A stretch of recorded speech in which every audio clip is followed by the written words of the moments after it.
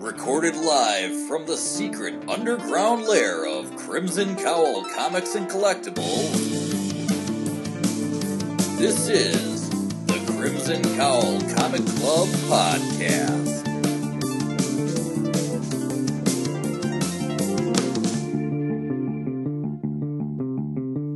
The following issues may contain spoilers. There's no wasteland here. I'm Anthony. I'm Kirby. I'm Katie. And I'm Jim. Welcome to issue number 291 of the Crimson Cowl Comic Club Podcast. Every time we record, we talk about comic books. This week, we do have a club discussion for our series here called Once Upon a Time at the End of the World with issue number 11 of 15 at the moment. We'll see if they extend that again, but it's sounding like this is going to be wrapping up based on recent interviews and synopsis and everything. After the club discussion, we're going to jump into the weekly reviews. That's where we talk about the books that we've been reading, whether they're new, whether they're old. We're going to talk about them there. And that is going to be the lineup for our show. So let's jump right into it with the club discussion. All right, Once Upon a Time at the End of the World, issue number 11. From their initial meet-cute in the wasteland to the paradise oasis they built in adulthood, everything in Maceo and Mezzi's story has led to this. Torn asunder by the events of the critically acclaimed Book 2, each faces old age and unforgiving end of all things, isolated on a planet breathing its last breaths.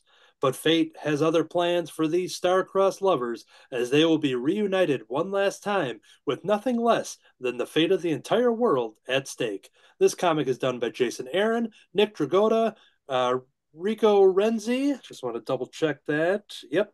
Rico Renzi, Alexandre Tefenki, Lee Loridge, Leila Del Duca, Tamara Bonvillain, and World Design. All right, this is kicking off chapter 1 of this third book of this series. The first book of the series dealing with the characters being young and meeting and kind of having two different kind of life paths of survival and joining up and falling, basically leading to falling in love, which book 2 showed a lot of loving going on, as we talked on this past show here, talking about them finding their community, their safe place, their little commune basically, and having all these people come in and find protection against the elements of the apocalypse. And we saw a lot of bad things happening at the end of that arc and dealing with disease, this mystery gas that was going around and, kind of messing with people, possessing people. And there's just a lot of stuff that eventually led to our two main characters to separate. And we pick up from that moment where they had decided, where they were kind of split from, on the edges of the world there was a big crack in the earth and they were on opposite sides and basically decided to split and go on their own ways. And that's where we kind of pick up as we kind of see that moment leading into our future version of these characters, as we've teased throughout the book, mostly in the first book of teasing their ultimate future scenarios. And we see a lot more of that. Very gruesome book. Probably the most violent, I would say, and graphic that we've seen so far, really kind of leaning into that apocalyptic, just mayhem and bloodshed and all that stuff. And we just kind of see what happened to these two characters and essentially what might bring them back together. So that is kind of the overall tease of what's going on with issue number 11. I will kick it off with Jim first, if you want to talk about your thoughts for Once Upon a Time at the End of the World, issue number 11. Yeah, sure. This was a great issue. It really brought the story forward. Um, I, I've been saying pretty much since we first saw that glimpse of him, I wanted to know more about Old Man Mace, and we really got a bunch of that here. We really got a bunch of naked Old Man Mace. Yeah, you definitely saw a lot. Um, a lot more than you really want to or need to, but yeah, it's there. um, And yeah, I there is, like I said, really moves the story forward. There is a passage in here that I really love. I'm actually going to read it, and it occurs right after Mace and Mezzy find themselves on either side of this huge schism that happened when their paradise blew up. Um, and he says, "Oh no!" And then the text boxes are forever sized. That was how big it felt. The ulcerous emptiness suddenly gaping inside him, a hole the size of forever. And just like that, Maceo's shell shock subsided. I mean, Jason Aaron, great, great passage. Yep, there. Anthony's got the page for us. Yeah, so um, just I imagine the feeling he was going through, and it was like to feel that, and then all of a sudden, boom, you have to turn it off because you need to survive. Yeah, and that moment just cutting right into, the old man version and just kind of continuing that walking path and just kind of seeing the horrors that he's existing now is just pretty crazy. Anything else to add on to that, or I think the summary pretty much covered it. What I like, are they going to get back together? Is there a possibility? At least we see there's something. I'm having trouble. I could see this wrapping up in one more issue. I don't know where they're going to go. There's got to be something else if they're still planning on 15 issues that's coming in, but um, I'm here for it though. excellent. Let's jump over to Katie. Thoughts on issue number 11? Um, Honestly, this wasn't my thing. I didn't really enjoy it. Um, I do think they did a good job moving the story forward, and there were definitely some moments where Mezzy was being a total badass, and that was super cool. But yeah, this wasn't my jam. Yep, that right there, that was awesome. For me, I felt like the end of the last arc was a pretty satisfying ending, and this serves as like an epilogue. Um, but yeah, it wasn't my thing. I may or may not go on, since we're reading it with the club, but this was just too graphic for me. So Yeah, it's understandable because as I was going through this, just being like, all right, kind of like how our reactions to book two was, a different experience than what we read in book one. And now we're almost getting mhm. similar, like, hard shift into just jumping into the horror element and just really getting bloody and gruesome. Yeah, We had those little teases in that very first book, but this is really, leaning into it as the the end of whatever story they're telling here. But yeah, yeah, it's understandable. yeah. Thank you. And then I read an all ages book for my weekly review, so that was a huge talk about jumping and having different experiences, but we'll get to that in the weeklies. But I appreciate their creativity, and I know a lot of people really do like, post-apocalyptic stories. So if you are into that and you're okay with an R-rated version of that, you'd probably really like this. But not me. So we'll see how next time goes. All right, That's who's right. next? I think that's good for the discussion too, just to kind of keep getting these differing views Hmm. and everything. That's what makes a good comic club and a good book club. Yeah.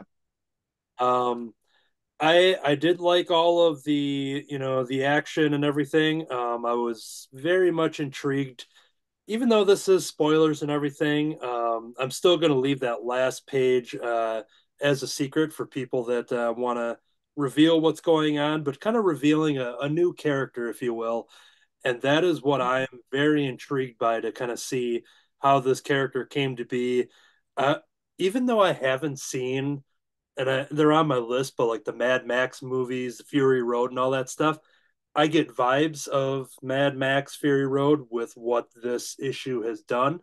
Whether or not that is accurate, like I said, I actually haven't seen those, but knowing what I know based on the trailers and what they wear and just kind of the element of those movies, I think this would probably appeal to fans of that. And maybe this is just steps ahead of that as far as like the gruesome and the blood, um, but yeah, I liked that last character being introduced.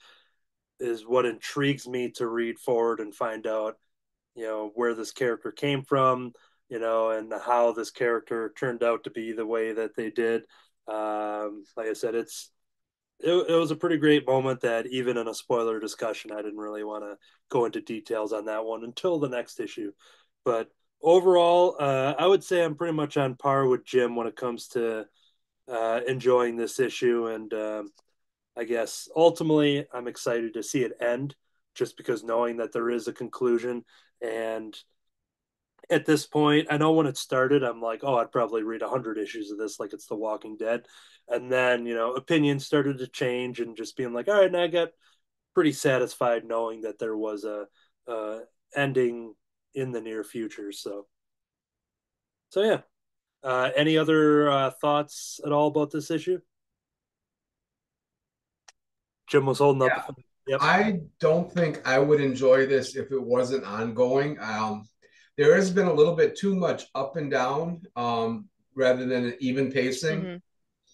Hmm. Um, Yeah. and while I'm not upset by like the violence or the sex or the nudity, there has been sometimes a little bit more than it needed to be to provide for the story.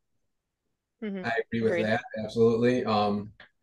Sometimes, just a little bit of horror or a little bit of violence was all you need to provide the horror. Yeah. So, True, true. but yeah.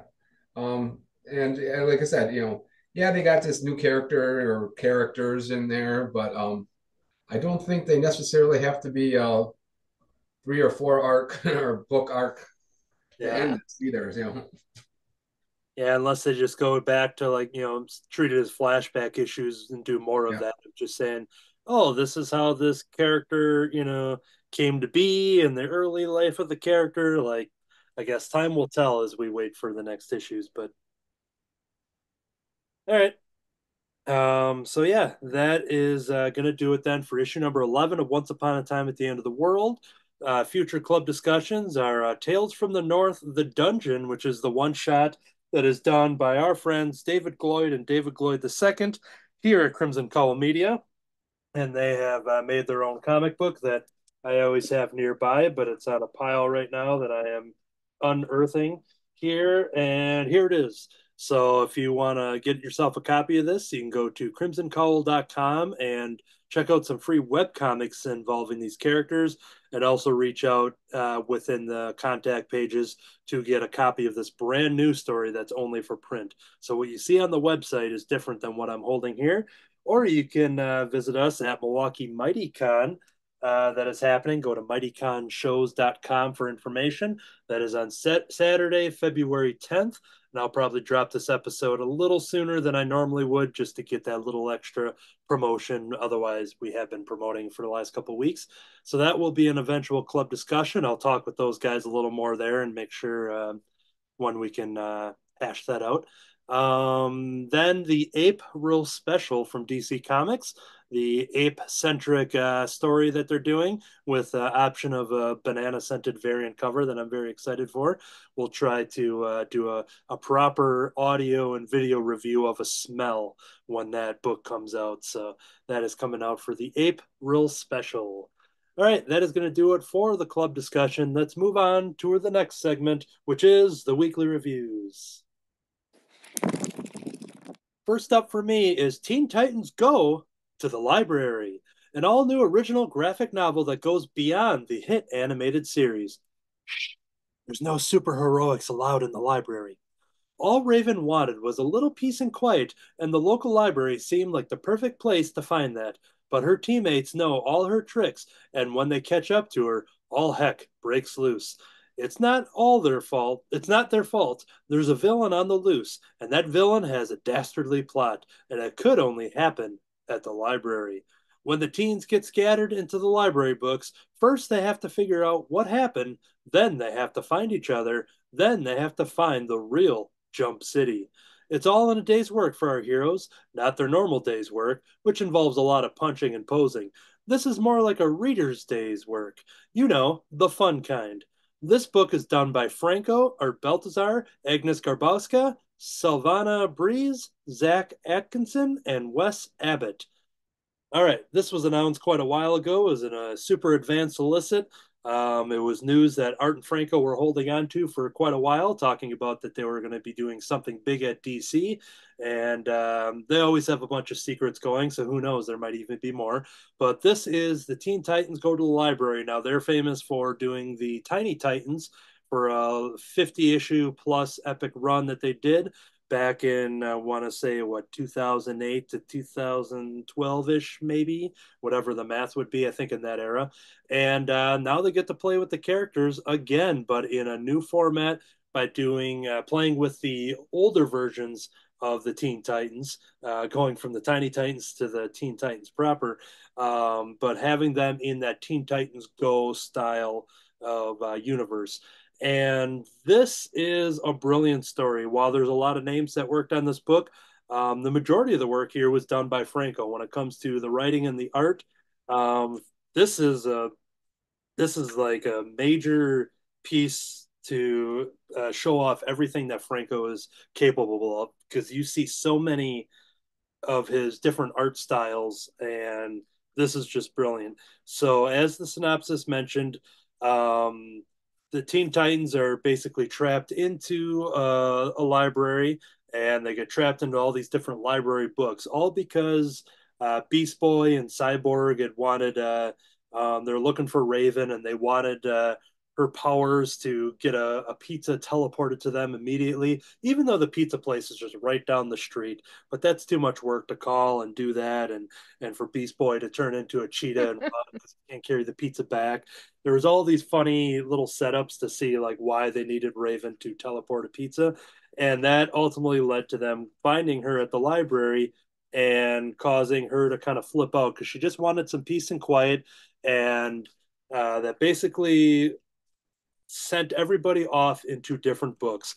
Now, to kind of tease everything that's going on, is that everyone's kind of put into their own little artistic style, mostly done by Franco.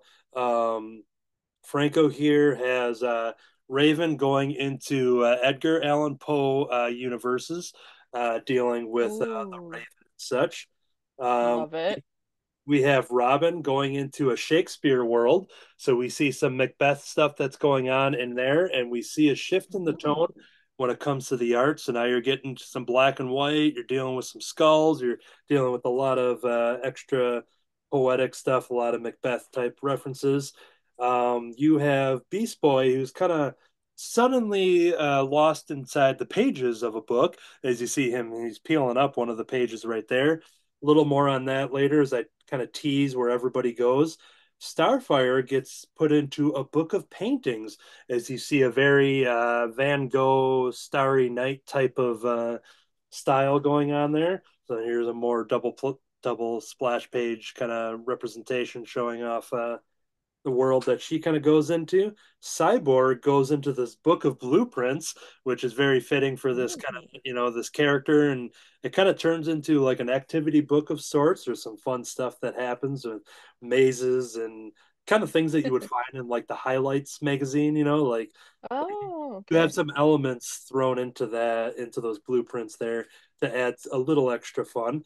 Um, and it's fun to kind of constantly go through all these styles when you're jumping from character to the character. They're all basically on the search for something that is off in their book, that a little connective tissue that is going to allow them to try to escape the book.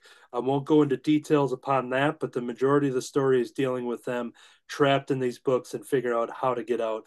I will show one more little tease of Beast Boy because that was only a little teaser of where he ended up, and he's basically in some kind of like paper book, like paper construction activity type of book. So you see a lot of stuff with like origami and scissors and stuff like that. Oh, So it gets very interesting playing around with all these different styles and Franco and his art styles and his colorist and everything like that. There's just a lot of this is totally Franco right here. Just Franco is just loves doing all these working with color and everything. And just because it happens to be right behind me, I'm going to reach up and I don't know if I ever revealed this on this show or not, but I showed it to Franco when he was on Cartoonist by Night, mhm. just to kind of show off Franco's work here. Here is a Spider Woman Ooh. painting that I had bought from him, and just seeing just like he just loves experimenting with all of his Ooh. work. He finds himself drawing a lot of Spider Woman characters just for the fact that he likes that character. But this book is a great example of him getting to just play with every kind of art style he can imagine. And then, like I said, Agnes Garbuska has some designs, some art in here. And with having Art Baltazar attached, the last thing I will tease is that the Teen Titans return to the Tiny Titans days with an all new story, Aw. and we get to see, and it's a long story. It's not like it's just like a 2 page in and out type of thing. There's a lot of stuff that they get to play with here. We see Starro into the story, but it's so awesome to see Art and Franco get to play with the characters in the series that ultimately kind of really put them on the map beyond their career own work. And this was an excellent way for that to happen. This book in itself, I got a lot of similar vibes to Franco's last outing at DC, which was the Dead Man Tells the Scary Spooky Tales, because like all of these, they're on their own little separate adventures. Um, you don't need a lot of information going in. They don't go deep diving into crazy DC lore where you're just lost. Anything that's being brought up is just done very naturally, and the main part of the story is flexing all of the different art styles that Franco gets to play with in here and the other artists that contributed. This was something that, I'm not a big Titans head. I'm not a big DC Comics person, but, I've enjoyed, the work they've done. I didn't expect to love this as much as I did. And that's all because of Franco's just ever growing and ever constant flow of art. So that is my take on that. Kirby, you had also read it, so if you want to jump in and give your thoughts on this. Yeah, I loved it. I love when they do all the different art styles like they did with Svengoolie's book and stuff. That was different artists, whereas this was these guys working on it, showing their different abilities. I'd say Beast Boy was probably my favorite one. I love the whole paper aspect, him trying to change into a different beast, but yet he's still a piece of paper, so it doesn't matter when Scissors is chasing up after him and stuff. But yeah, those are a lot of great different varieties. Cyborg with the blueprint style being put into a blueprint works out perfect with his mechanical ability and stuff. And then the painted one, it's just, yeah, there's so much variety in there. It was definitely a nice show of all the different styles. And then in the very back, we get a little teaser for Barkham Asylum, which Yes. is a book I passed on because I was debating on it. And now after reading that, I got to get it. So that was Yeah. a fun little story too in there. Now I have this on pre-order, so I just skipped through it. I didn't read it, but yeah, I do have this coming. This is from a different creative team, even though this seems like it would be an Art Franco thing. But uh, but yeah, I think if you like any of these DC kids books and the stuff we've talked about here on the show, that I think the Barkham Asylum is probably going to be pretty entertaining as well. But Yeah. if And it was nice seeing the Tiny Toons back and the all that. Or tiny, Tiny Titans. Tiny yeah, Toons.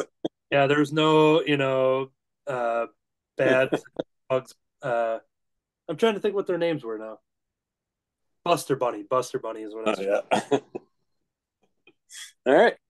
Cool, cool. So yeah, check that out. Highly recommended.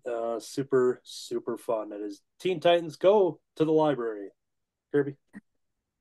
Next up, I got La Casa Nostroid from the Underworld of Scud the Disposable Assassin, book one from 1996. I've read a few teasers of Scud. I got some of the books, but I just haven't read them yet. And I figured, what the heck? I came across this. I check this out first. Scud's not in it. They talk about Scud a lot, like they're hunting for him, but you don't see that character at all. But this is more of a mafia style story. I love how they did it because in the beginning, in the cover, they got a whole. If you were gonna make a movie of this, these are the actors we'd want playing these different characters. Then they got a nice song set layout for it. So if you want to have music playing in the background while you're reading the book, so that was nice to see. Soundtrack, I suppose I should have said. But it starts out with some bad cops in New York, 1996, shooting someone, planting guns on them. I know some of this stuff, the language and stuff, probably wouldn't fly as well today. But we start out with the basic story of Anthony Farina, a young mob kid and growing up in a mob family. And he's got this addiction with biting people, biting people's faces, biting everything. So his dad gives him the name Tasty Tony. That's his future mob name. That was my nickname in high school too. Yeah, it fits. But yeah, he goes through doing whatever, doing the gang stuff, having conflicts with the other factions out there, ends up getting busted for some stuff and thrown in jail. We bounce around from we go from New York, we go to Fort Kilmer in Neo Dells, Wisconsin in 2024. We jump over to Sandwich Land, Hawaii, and it just goes all over the place. We get a few different places in Wisconsin that are all parody, just fake places. We bounce pretty much from the 90s to the 2020s. It goes all over the place, just showing what Tasty Tony's been going through and what he's dealing with inside the prison. His cellmates, this very bulked up character that's got like a mechanical jaw face, and like one of his hands is like a mechanical jaw, and I don't know, I'm not sure. His name's Chuck Brown. He comes from the Grittites corporate or group, so I don't know who they are or if they have any association in the Scud. I would assume a lot of these bigger characters would have Scud, the disposable assassin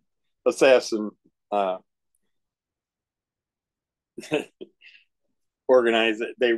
They're in his books too, these characters, I'm assuming, but I don't know enough about them. But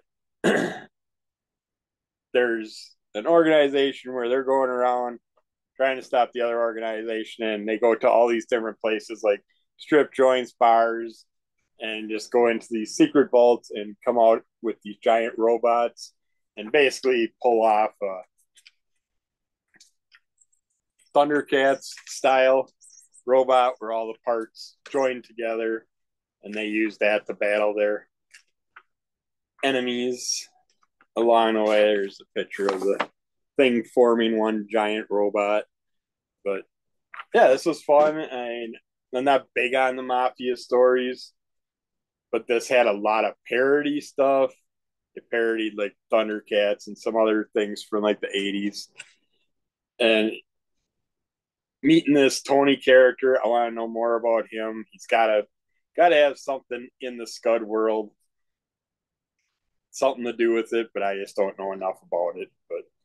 But yeah, they did a pretty good job whipping this out, and I like how they had all those little suggestions for people lineups for the soundtrack and all that in here, and then they got all their little promo stuff in the back selling their t-shirts and all that stuff too. But yeah, I'm gonna have to definitely check out more of the Scud and see where these characters lie and find out more about them. Cool. All right. If you are watching the video version of this, you're probably going to think, all right, the next topic is D&D, so what's Jim going to talk about? No, instead, Katie has something D&D related. What is it?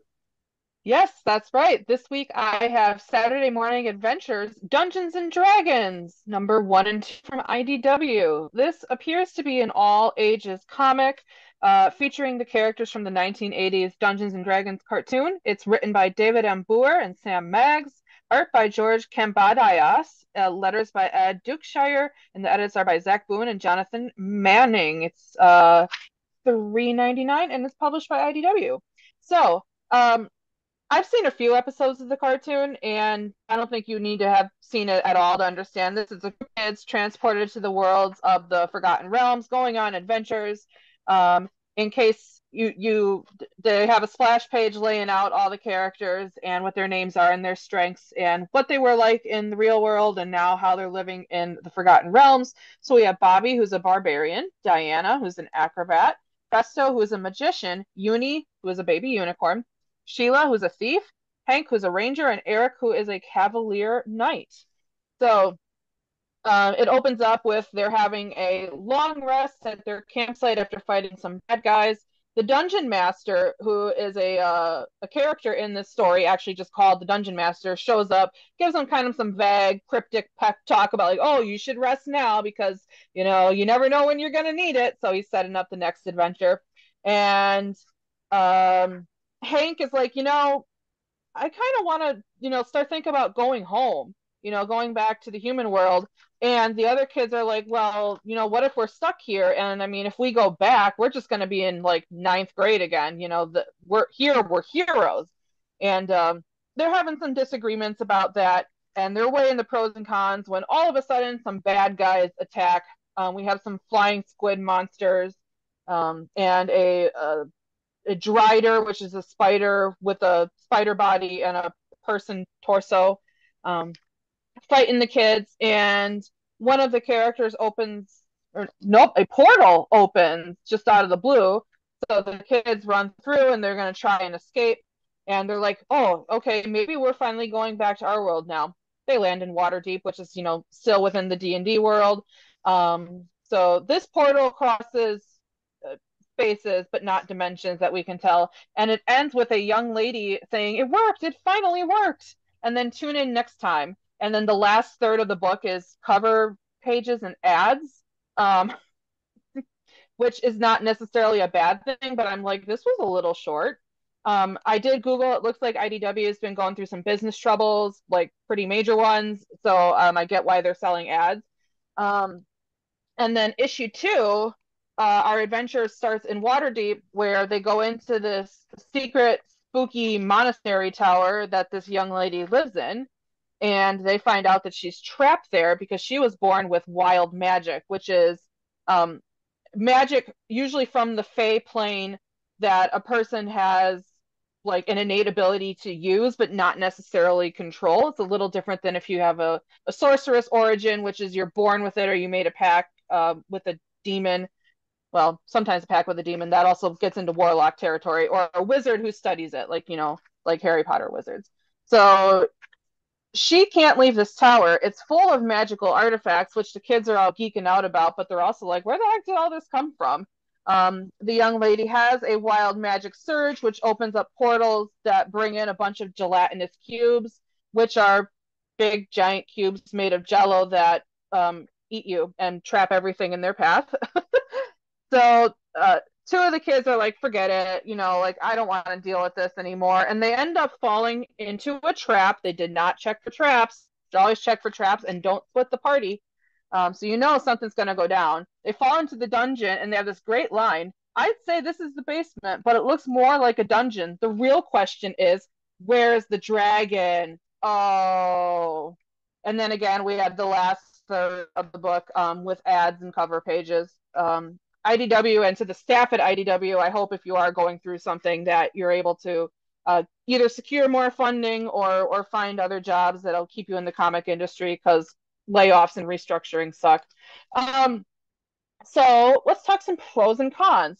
So one pro, this book is $3.99, which to me is the exact right price for an all ages or a kids comic. I just feel like reading and engaging with the written word and storytelling is so essential, and we know it really helps children develop, and like the better you can read, the more job opportunities you're going to have, which are a reality of our society. So I never want someone to feel like, well, I can't buy this book for my kid because I need this money to do something else. I would say $3.99 is within most people's budgets. In fact, if I were at the store and you're like, I can't afford it, I would buy it for your kid. So that's a pro. I think it's a good price. the paper is really solid. This is better than the regular printer paper, which again, I also feel like kids comics need to be a little bit more durable just because, they don't have as much motor control, and most kids aren't looking at it a perspective of, oh, I want to, collect this and save this. They're kids. They read it with a little more enthusiasm than us adults do. I thought it was just a very cute adventure, a big jump going from Once Upon a Time at the End of the World to this. This is very G-rated. There's nothing, you'd have to work to find something that this would not be okay for. I'd be all right giving this to 8-year-olds and up. Certainly, I think it'd be good for tweens to read on their own. Very wholesome overall. There's minimal violence, and it doesn't seem like anyone really gets hurt. So there's a ton of D&D comics, and there's a lot of awesome ones for older teens and adults. But combat is a feature of D&D, so there's a fair amount of violence.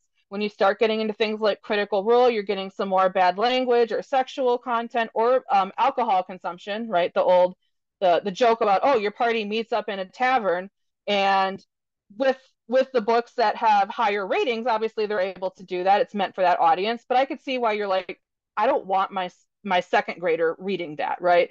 And this, I feel like, is a great entree for younger D&D fans.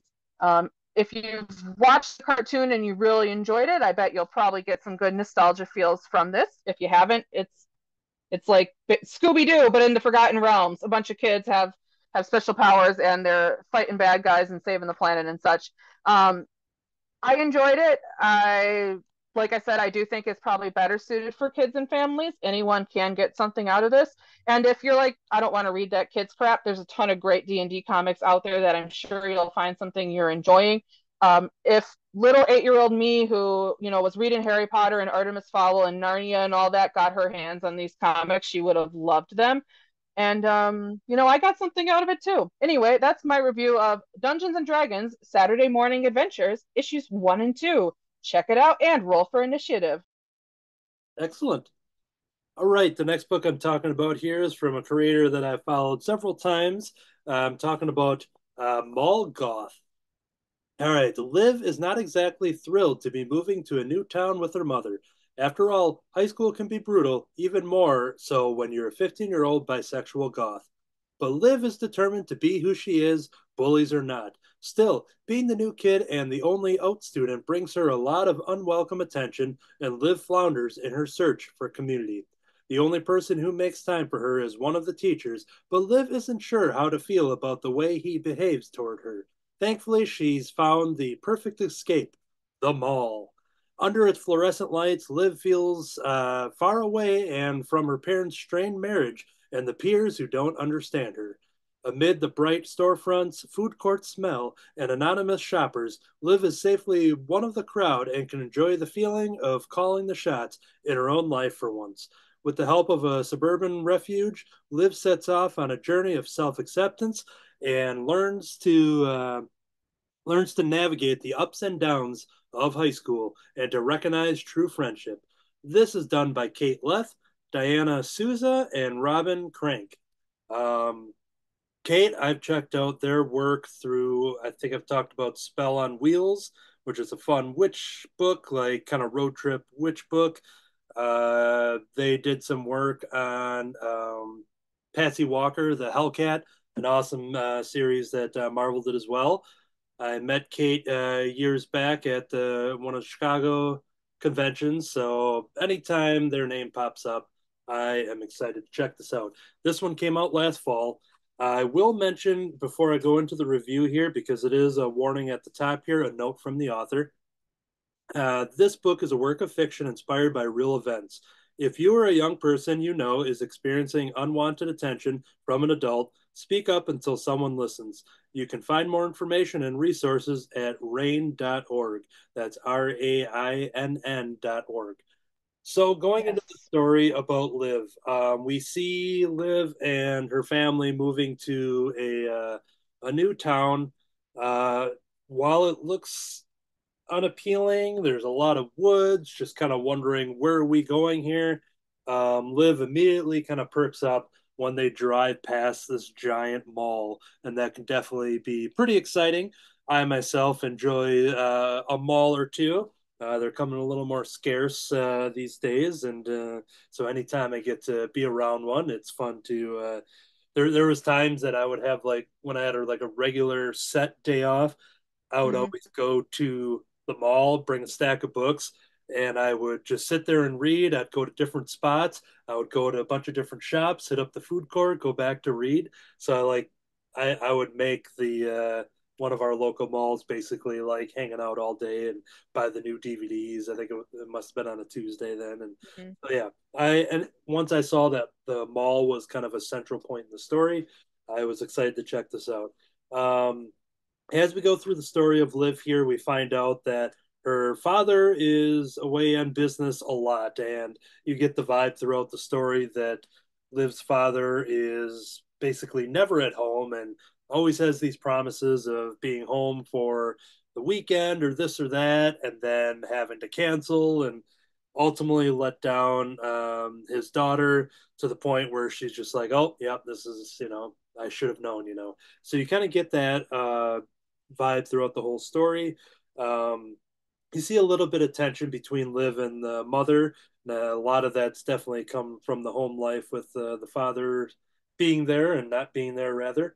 Um, and then starting a brand new school and jumping into this classroom where brand new school year at the same time. And a bunch of the kids basically introduce themselves and list two things about them.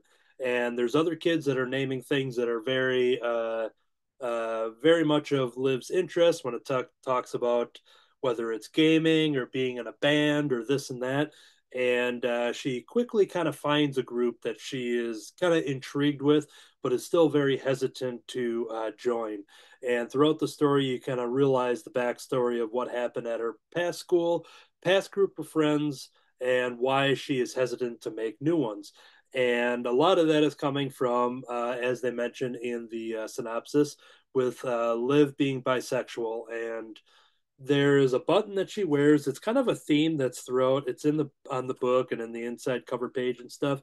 She wears this pin that I just want to highlight here. It says, "Dip me in chocolate and throw me to the lesbians."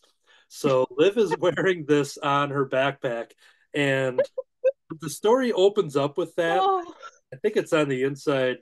Yeah, it's right there on the title page, and I'm like, oh, please tell me you can buy that from her merch shop. That's hilarious. I'll say that Kate I know, has done some like sticker runs and this and that with like their own designs and stuff. So I need to go and check out to see if this is there because I would totally throw that on my That's backpack. awesome. Um, but that becomes a part of the story too because people, start assuming being like, all right, you're into girls, aren't you?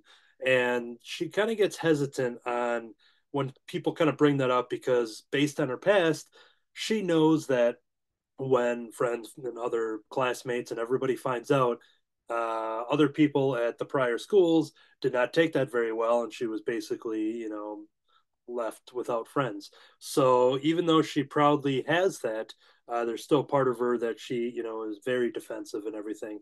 And this story is doing a good job of dealing with that, of finding the trust in the people who are going to accept you for who you are. The mall stuff in the story, her getting a job at the mall, finding a friend in the mall that actually works mall security, that is a friend with her mother, and then there is a another fellow goth girl that works at it's kind of like her GameStop type of store. I forget the name of the store in here.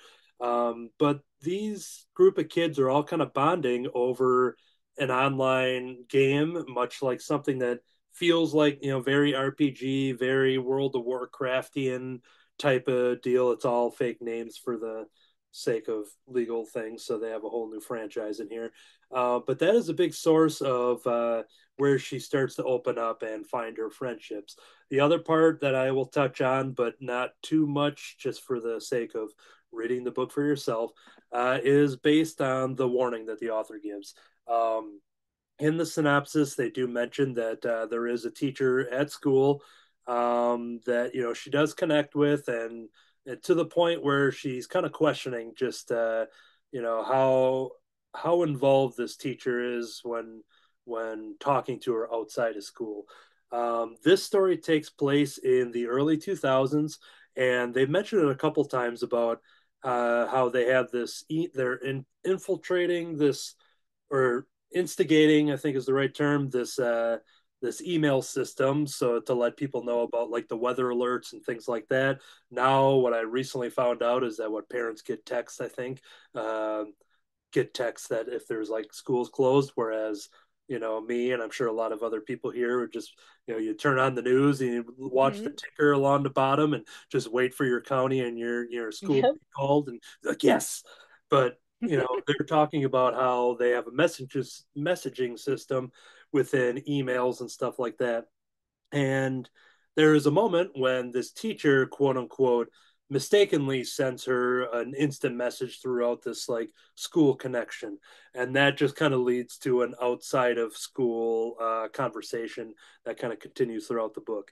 Once again, a lot of what I'm saying here is just kind of given the overall, slightly expanding what I mentioned in the synopsis. I'm not going to go further, but I think it's very important to have that warning that the author gave, saying that this book is, while it's a work of fiction, it is based on true events. So I can only imagine what went down to kind of fuel this very important story that Kate put out there in the world.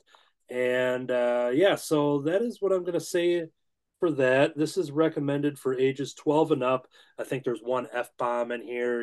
It's I would say that age range is probably pretty appropriate and probably a good way to read. It's a probably ultimately a good informational source when you see the stuff that goes down in here and how the characters react. It's almost kind of what that opening warning does, is that it just kind of gives you the information, just being like seeing how a victim starts to take the blame and feeling like they're the one that has the problem. And you see a lot of that in the story, and you see, thankfully, with the supporting characters, letting this character know that you're doing the right thing and you should definitely say something, and you are not at all at fault, and there are people in the school system that are there to protect you, and that's as much as that should be going beyond that, to the extent of what's going on in the story. So I think it does. I think it is good for an age group like that, where even though it's something taking place, over 20 years ago already, but I think there's a lot of themes and stuff in here that is very much for anybody at any given time. So this was an excellent read. It got very heavy. It was a lot of fun with a lot of the internet friendships when it comes to their gaming and stuff like that, and just lot of drama that's going on in there. But ultimately, I thought it was a very good story to tell a very strong message coming from the author who you know gave the warning and knew a lot about the topic. So that is all I'll say about Mall Goth. This is from Simon and Schuster, and yeah, and once again, anytime Kate releases something, my attention is there in the catalog, and this is no excuse. This also fits into that realm of happily put this on my shelf. So that is Mall Goth by Kate Leth and others. All right, jump over Kirby. I got from AWA Lesser Evils from the Tribeca Festival from 2022, which I thought I bought this, which I might have and just haven't read it, because once I read it, I don't recall any of these stories, and I think I would have, but who knows? I could have reviewed it a couple of years ago, and this is fresh to me. Who knows? But this is writer, artist, and director is Ian Grody, Yishin Lee, and Justin Fair. And there's a variety of other collaborators in this. But we basically get three stories out of this. Our first story is Emmett, which is about a girl that is into doing pottery, and all of a sudden she meets some people. She basically deals with things that are frustrating her and stuff, and she it's like her boyfriend that she first has that kind of leaves her, and he kind of does it kind of rudely. Sets up a whole thing where they go on a date at like a cafe, I think it is, and he breaks up with her, and his new girlfriend's right there. This is the old girlfriend. This is the new girlfriend. So the dirtbag just basically dumps her, and then meets up with this chick. Meets him at the restaurant, and they go off and leave her. So she gets mad. She goes home, trashes a bunch of stuff of his, and just has this outburst where she just screams, and all of a sudden lightning starts rumbling, all this things happening. So he mentions that he has certain types of powers as he's leaving her, and then she does this event that looks like she has some type of powers, but never really jumps back to those powers. So I don't know if it was just an event that happened at that time, but from these powers, she gets this new friend, this Clayman character that's hanging out with her. Is this clay blob type character hangs out with her. They go around. He's telling her that he can basically has some special powers and abilities, and he can do things. And they just keep messing with her ex-boyfriend. I don't want to get deeper in here to say what overall happens, but there's a little interesting makeout with our blob session with the blob character and stuff, and kind of a Howard the Duck kind of play from the movie. It kind of made me feel like that back in the day. But yeah, it was just fun watching her go through this, using this creature to help her out, and then her kind of punishing the creature because the creature goes a little too far with some of his abilities, and things work out in the end in a certain way. And just it was a real enjoyable story, and does jump over to like a black and white story towards the end, giving us a little extra look at how the story was laid out, and gives you the feel of everything, how the artist was thinking, what their plan was with it. The next story is a way longer story. This one takes up most of books, but that was good because this was my favorite story out of all. I love them all, but this one I really enjoyed because I'm not big into the genie thing, but this is a guy named Jin, and he's got kind of an idiot for his owner at the present time. This guy gets all wasted one night and says, "I'm going to set you free." He sets the genie free. Genie goes off and just tries to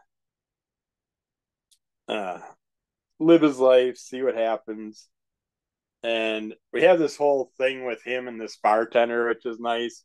Apparently, every day he goes to this bar, and his name's Gin. He's got a gin and tonic addiction. That's his main drink of choice. He'll sit at this bar, get completely wasted, tell the bartender all these stories, and then he'll wipe the bartender's mind at the end of the night so he doesn't remember anything about the genie stuff and all that.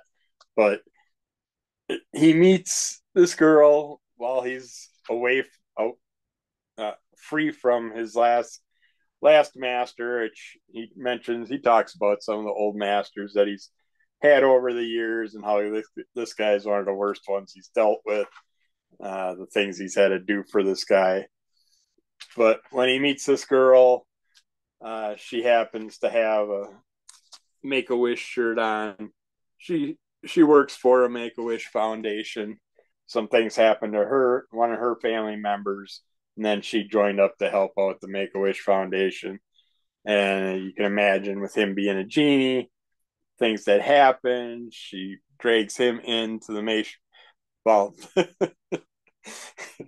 he basically throws up on her nice new shoes at the beginning of their meetup. Not really a relationship yet.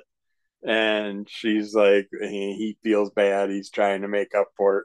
She's like, well, you can come to work with me, and you can spend a day with the Make-A-Wish kids and stuff. And he gets to see that side of society and kind of does some fun things to help with the kids, which is really nice, and helps one kid whose father, basically the poor kid's about to die anyways, and the father feels so bad about it, he doesn't want to hang with the kid or be around the kid, and the genie kind of makes him, it whispers in his ear, and next thing you know, you see the kid and his dad enjoying the next, well, the Make-A-Wish lady happened to get the kid the next season of Mandalorian, but they have to destroy the tape after he's done watching it, so it's not coming out yet. And he's addicted to Star Wars, so there's a nice little thing in there with that. I really liked what they did with that part of the storyline. But then you got, of course, the guy comes back, so realizes, oh, I screwed up. I was drunk. I wasn't thinking right. I was on these drugs and stuff, and I accidentally let you go. I want you back. And then you got to read the story to see where it goes. But I'd really like to see. I'm gonna have to search. I haven't done it yet, but I'm gonna have to search to see if they have more stories with the Jin character.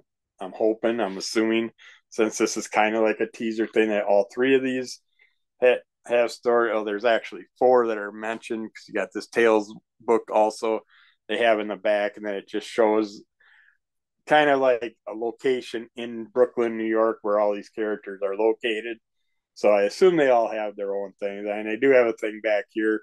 Welcome to Brooklyn through the looking glass, where a golem with benefits, a spiraling genie, a demon who feeds on bad vibes, and a promising young mermaid collide with heartbroken, hard living, hype obsessed humans. Lesser Evils is a hilarious pop culture filled universe that explores what intimacy, spite, selflessness, and friendship mean today.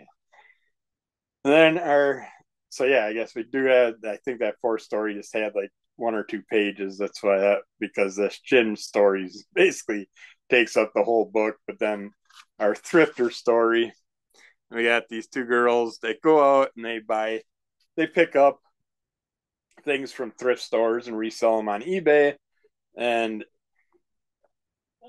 one of the girls comes across this weird looking little tree guy, and the other girl doesn't like it being in their shop, and they put it up for sale and all that and try and sell it. And then some things happen.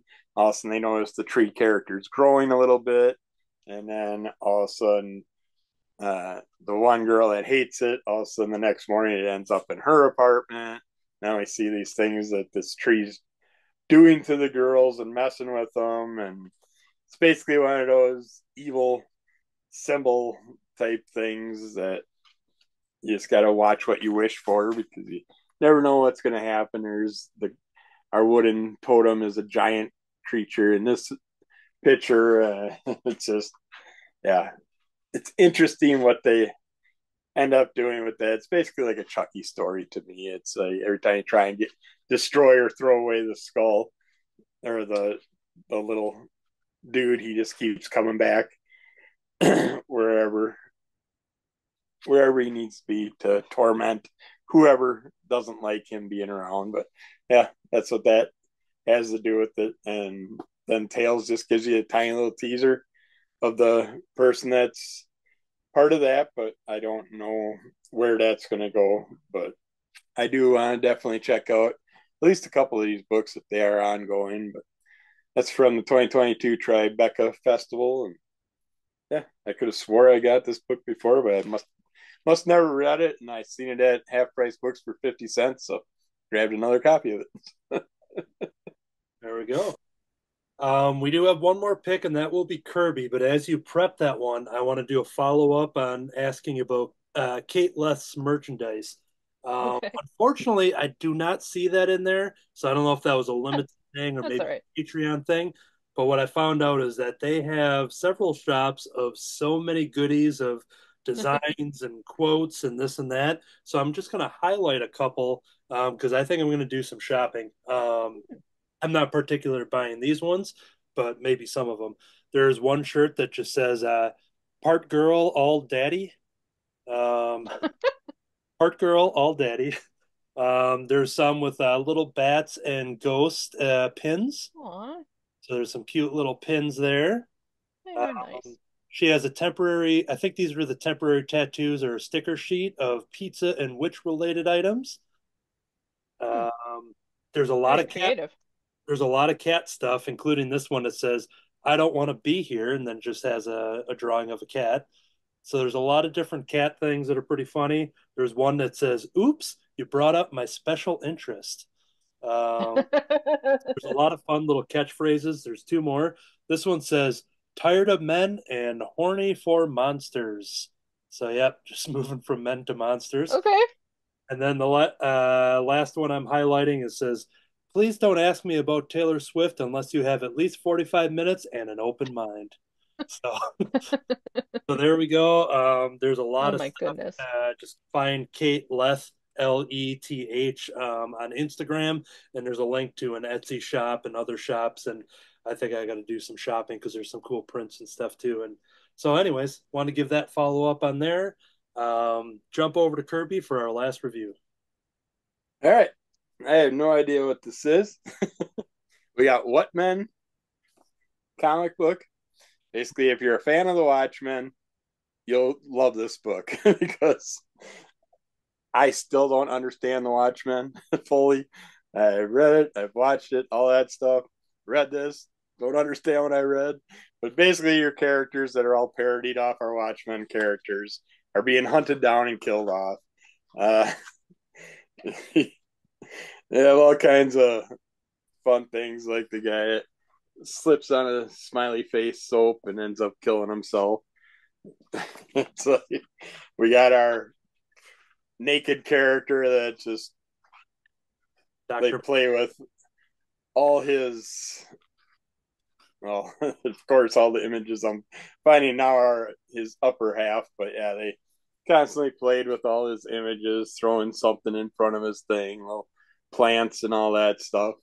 Uh, and even the writers themselves in here make some comments that they don't understand what the heck that Watchmen's actually about and what they were reading back in the day, and they just parodied off the best they could. This also jumped around to different style of art images, going to more cartoony stuff, and we get little things, interviews from the writers in here that give you some fun little parodies off the stories. This parodied off a lot of other things from back in the day. Uh, it's just, it was fun seeing all these characters going through what they're doing and watching them getting hunted down and seeing them help each other out.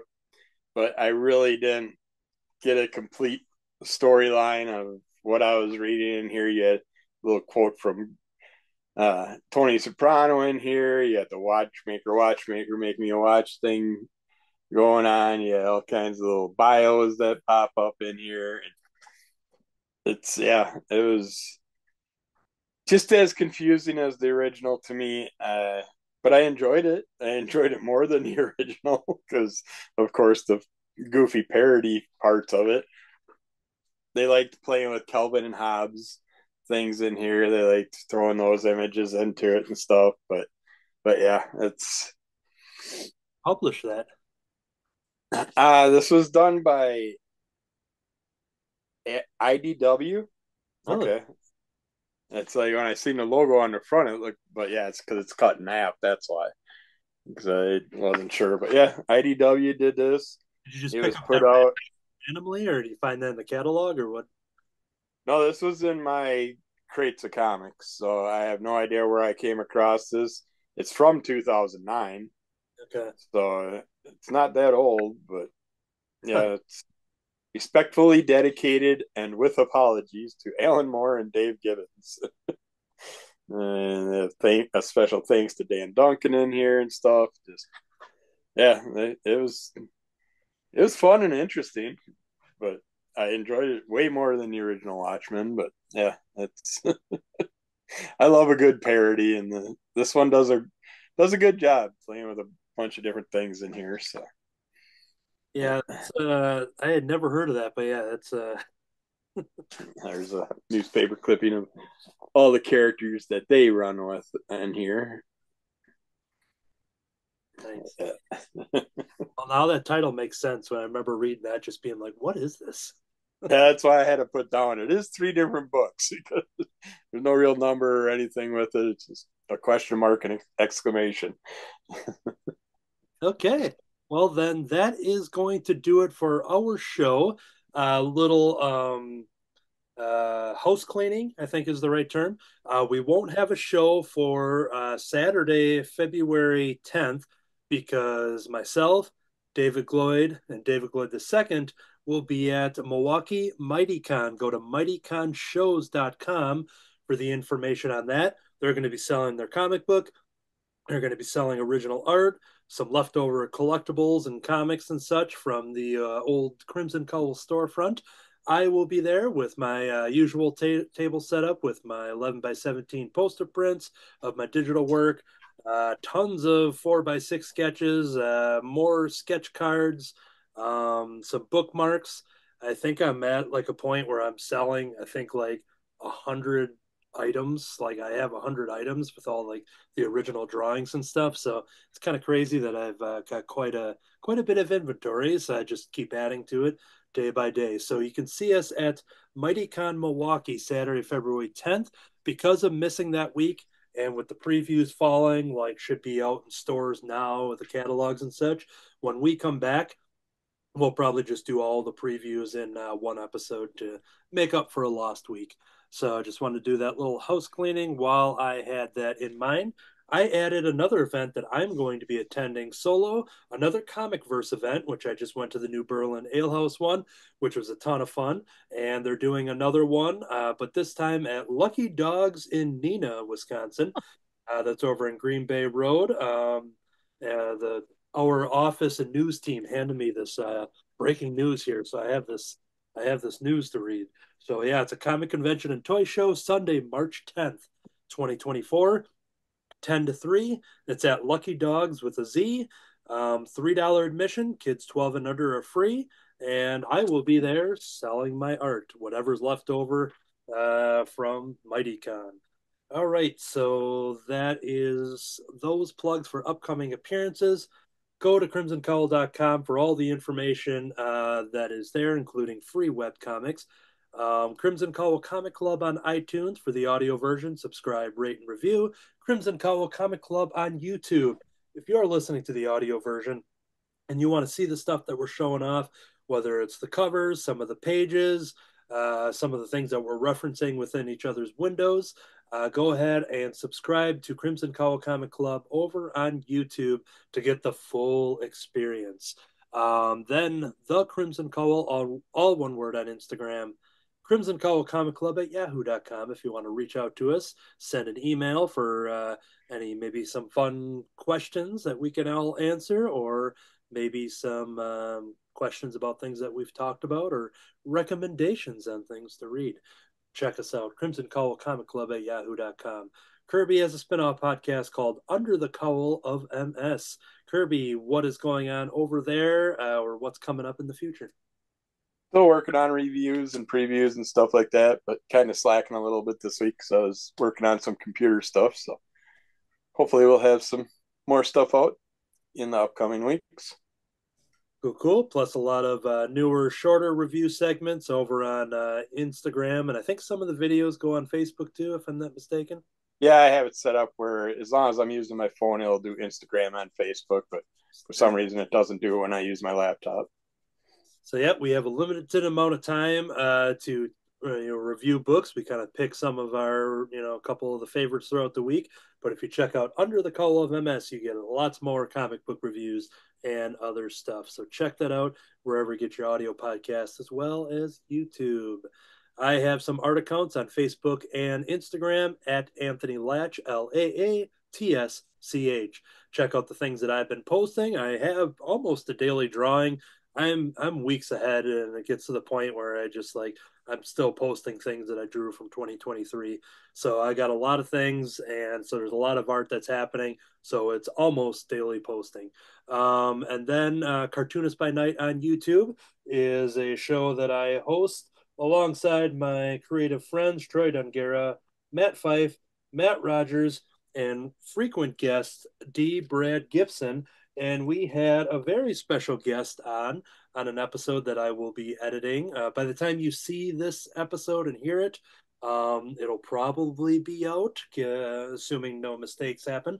But we had Brian Lynch, who was a former guest on the Crimson Cowl Comic Club. You can go back and check out his interview talking all about Hot Wing of Justice, Harold and his Hot Wing of Justice, as well as that crazy pumpkin character that I get so much enjoyment out of that character. So we welcome Brian onto the show to talk about everything that he's been doing. But he picked the topic, and I had to basically prove to the other members that I did not give Brian any money to choose the topic on specific, because without any, input from me, Brian picked the Muppets.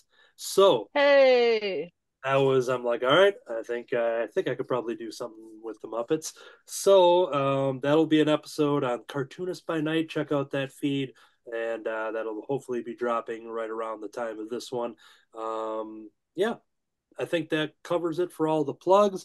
Another great episode. Once again, we'll be taking a week off, which will be a perfect time to go and check out everything from Under the Cowl of MS, check out some of our back creator interviews, watch the episodes of Cartoonist by Night. And yeah, I think that will do it. This whole time, I've been dipped in chocolate and thrown into the lesbians. I've been dazed and confused. I've been eaten by a gelatinous cube. Where the rat balls have you been? To be continued.